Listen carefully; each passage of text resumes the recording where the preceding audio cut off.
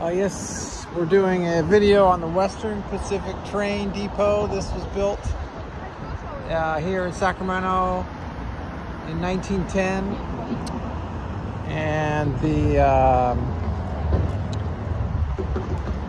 the business that's in there now is called the Old Spaghetti Factory. And I believe Western Pacific, it ran the famous California Zephyr through here. These tracks you're looking at right there, those are running, that's running south. We're at 19th Street. I'm sorry, we're at J and 19th, between 20th and 19th Street.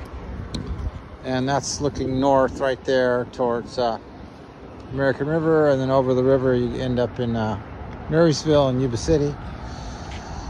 Any case, just doing some documenting of this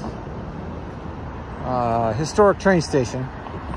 The main train stations in Sacramento is it's downtown. It's the Southern Pacific's built station. That's, I think it was 1926. In any case, here's just a little rundown on this historic station.